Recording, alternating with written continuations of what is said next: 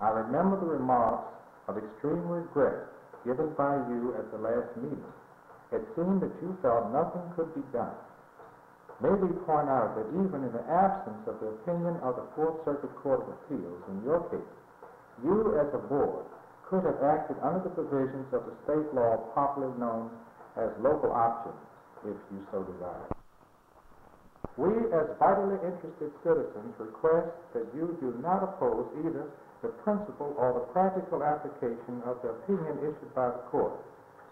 We, as vitally interested persons of the school family, do not like to have our children's rights opposed by our own school board. And being aware of the implications of the court decision, we ask your cooperation for prompt and sincere compliance with the wishes of the court.